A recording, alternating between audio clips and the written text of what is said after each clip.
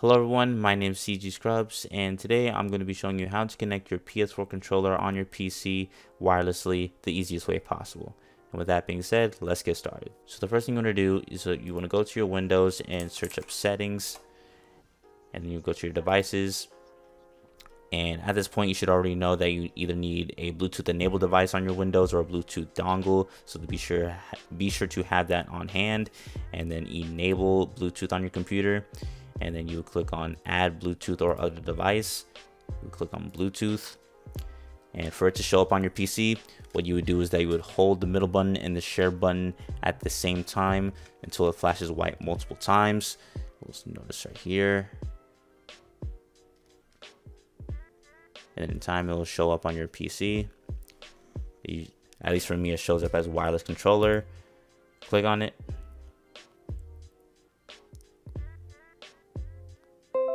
And that is pretty much it for the most part. So I'm going to go through various applications to make sure that they work. So you know that the controller is connected. As you can see, you can barely tell, but it's a sort of a purple light. Keep that in mind when I go through the remainder of the video. But first application that I want to note that most people will probably use the controller for is Steam. So what you would do to make sure that it works on Steam, open it up and then go to big picture mode, right?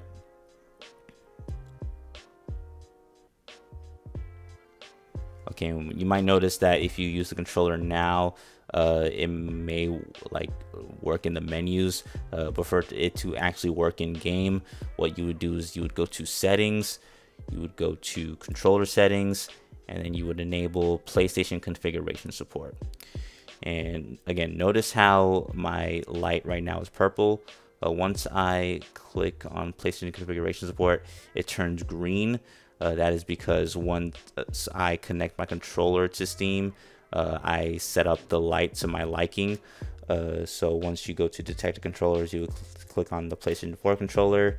You go to preferences, and you can control the light on your controller. And basically, I do this to make a note that yes, it is connected to Steam, and the app and the games will just work on Steam. So that's at least one thing I want to know, so that if you want to make sure that it's connected, you can do so yourself as well. And then configuration is saved, and then you don't even have to open up the games through your Steam library if you don't want to. You can exit it out, and then you can just open up the games from your library as so, and then it should work like so. Another use case for PS4 controllers that I'm sure people will want to use it for would be through games through the Epic Games launcher. So if you natively open the Epic Games launcher, it's not going to connect the controller, or more so when you open up games from the launcher in of itself, it's just not going to work. So a way around that is to open it through Steam. So what you would do is you would click on add a game at the bottom left corner. You would click on add non-Steam game. And through your programs, you would search for the Epic Games launcher. Click add selected programs, and then you can launch the Epic Games launcher from here.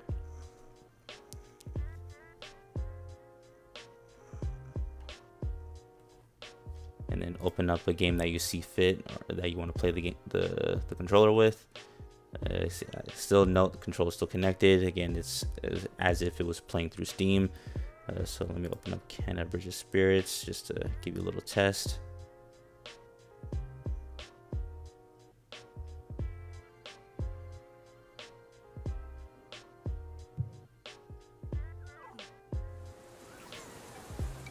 Sorry for the lag that you may see.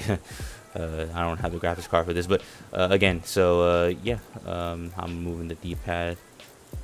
Let me go to alright, yeah, go to options and go to my graphics. So yeah, you can tell the game is working as if it was part of Steam, and then you can just go from there once you open up games through your Steam. And yeah, that's pretty much it for that. Now I do want to get into the use of emulations. So for emulators, the controller, at least for latest updates for the emulators, controller support should be pretty standard. But one thing I do recommend though is that you close off Steam And then also I would recommend turning off your controller before you go to your emulators. And to do that, you would hold the middle button and the share button again until it dies out. It takes about 10 seconds.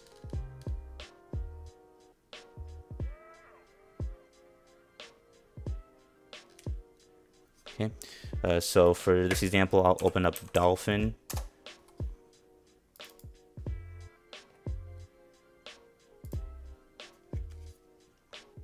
Go to controllers, go to configure.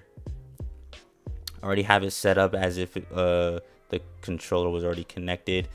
So to connect it back, since you already set it up beforehand, you really just need to press the middle button, and then it would show the original color when you first connected the controller. And then the Dolphin detects it, and you can see that the analog things are working. When I'm pressing the triggers, is also working. And the reason I say to close off Steam first and turn off your controller is that some applications I noticed once Steam is open, while I open up an emulator, the emulator is not detecting the controller as a controller in of itself. It's just not working. It usually works with Dolphin, but I noticed it when I use my PS2 emulator specifically. But when I was trying to record this video beforehand, I noticed that it didn't work with Dolphin as well. So again, a precursor: close off Steam, turn off your controller before you try using the controller with your emulators. And again, emulators should just detect it as a D input, a wireless controller, and then you'll be able to set it up how you see fit. And that's how you use it for pretty much most emulators. One thing I do want to note is that there are some applications that just only have support for Xbox controllers.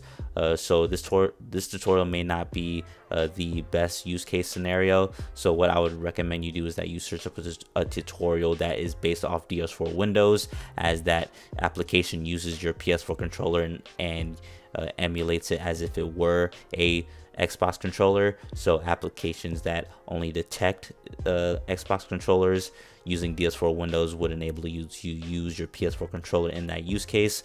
So best to look up those type of tutorials, and I'll probably link one in the description below that would best help you. I would recommend my old one, but that is a bit outdated, so it is going to vary. But again, DS4 Windows would be your best option for applications that do not have controller support other than PS4.